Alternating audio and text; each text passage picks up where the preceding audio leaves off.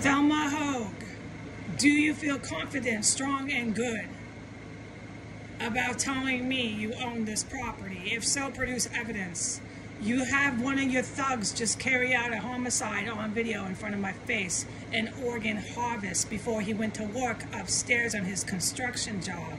You had one of your thugs carry out personal items, which I witnessed him carry out, personal home furnishing items, which I witnessed him carry out down the stairs the hour or so he was here, along with the other construction ripped out construction wood and stuff and things you do when you're construction. I witnessed the whole thing. You had your thug tiptoe up and down the stairs, stealth quiet like the son of Sam. Are you confident, and will you please produce evidence that you, Thelma Houge, own this house? I'm taking you to criminal court if you like.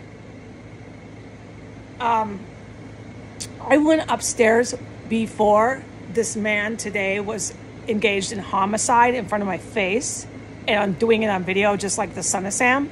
I went upstairs and it was barren. There's nothing up there. So the fact he was carrying out personal home furnishing items is coming from these cubby holes. I know what I heard. I heard a hinge door, and remember the TV, all that years of the TV. The special ops who we know are present here, okay? They understand these crawl spaces so much better than what I can capture on my iPhone.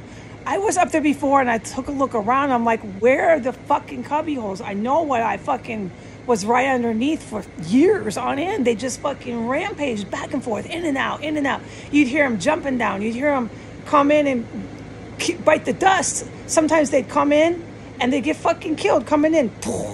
And then, of course, you smell the dead body. It's constant fucking warfare here. I mean, where did the holes go? Maybe because it's been so long they plastered over them? That's what I thought the first time I went up there. But I'm adopting yellow cats, so I'm not going to communicate text message via any of that with this DCPD officer that wants to come back to a terrorist cell tomorrow. But I'm going to tell her, I'll put it in writing. Yellow is my cat. I'm taking responsibility for him.